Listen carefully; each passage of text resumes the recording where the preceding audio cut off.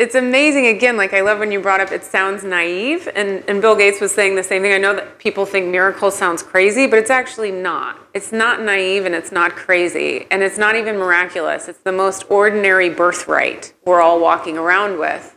We just don't see it in moments because we're so tricked by and compelled by thinking our thinking is right or real or somehow more fixed or concrete than it actually is. There's another piece to this, which is kind of just picking up on that. Is part of why it seems naive is, well, because people have been trying to solve these problems for thousands of years or hundreds of years or however many years, depending on the nature of the problem. But here's the thing: is if we kind of us, and out here is that's the world. I don't know how to draw it, but I was just thinking you did a really nice profile. I wish I could do that that well. Well, I'm making up for it with my drawing of the world. So that's Earth, like the world. That's a representation of the world. I think that the tectonic plates are coming back together. It's kind of Pangea. Yeah. Well, so we've spent thousands of years looking at this problem from every angle, right? The greatest minds in the world have looked at these problems from every angle. But remarkably little time has been spent looking at that which creates the world. Looking into the fertile void, looking into the infinite well. So we look at what's come out of the well and we go, what are we going to do about this? We look at the cookies that have come out of the oven that are burnt and go, what are we going to do about these burnt cookies? Oh, I know, we'll put frosting on them. Well, now you have burnt cookies with frosting on them. Well, what about chocolate sprinkles? It'll help, but there'll still be burnt cookies with frosting and chocolate sprinkles on them. Well, let's break them into smaller pieces to make them easier to eat. Yes, they are easier to eat, burnt cookie pieces with chocolate sprinkles and frosting on them. Right? You can play that game forever, or you can go back to the oven and see what's coming out of the oven next.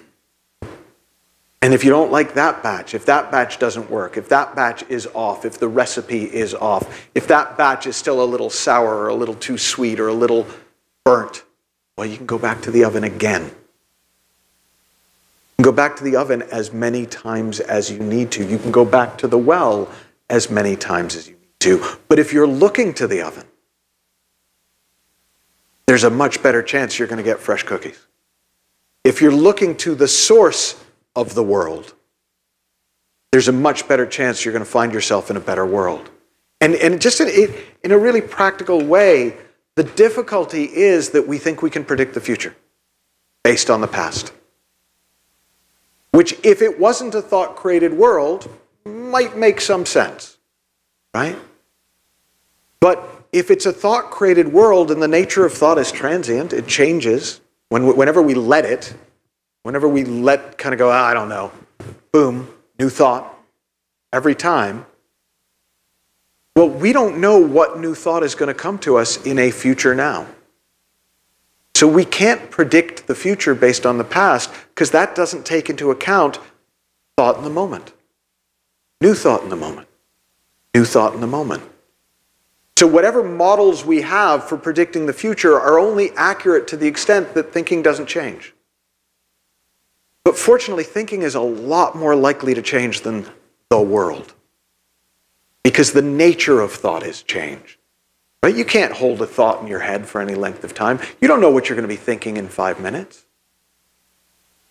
And yet we're pretty convinced that the world's still going to look like this in 5 years, 50 years, 500 years. And that's scary. Right? That's a scary thought for most of us. And it's a scary enough thought, because we don't see that it's thought, that we don't want to think about it. So we ignore it. And we go back to making the best of the burnt cookie. Well, there is another possibility. It's such a simple possibility. It's such a friendly possibility. I hate to say it, but look within. Look to the unknown. Look to the not yet created. Look to the place where the world comes from. See what new can come. And it's weird because, I don't know about if this happens to you because we both work with private clients, we work with groups over time. And one of the things that often happens, actually I do know because you talked about this, one of the things that often happens is people will have a shift in consciousness. They'll see things differently and they'll talk about, ooh, can we talk about how I'm going to bring this back into my life? Mm-hmm. How I'm going to bring this back into that real world that I left and how I'll handle that world better? And you can't. Because with new thinking, you can't go back to that world. Right? Heraclitus said you can't step in the same river twice. Well, it's the same thing. You can't live in a world that your old thought created when you have new thought. It's not there anymore. And that's really good news. So I was working with this one guy who was absolutely, he came because he was having so much trouble with the people at work. They were abusive to him, they were mean to him, it was like a 5-year-old, but it was really like, he wanted resources, confidence and all that stuff. And he found it. Because the truth is, when we're not all caught up in this, there's a natural confidence, there's a natural well-being, there's a natural presence, there's a natural receptiveness, connectivity that comes with us. There's a kind of a natural genius that comes out of us. We're pretty bright when we're not overthinking it, right? We do pretty well. And so he was really keen to know, well, I wonder what it's going to be like when I bring the new me back to those horrible people. And I kind of forgot about it because I had a back-to-back client thing, and a couple weeks later I had a follow-up call. And I said, how's it going? And he goes, good. And I said, well, how are you getting on with the people? And he said, oh, I haven't had a chance to put that to the test.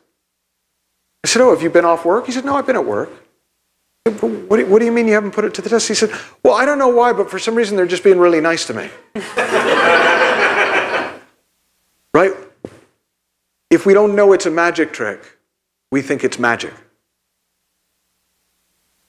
It's magical, it's really cool, but it's not magic. It's how it works.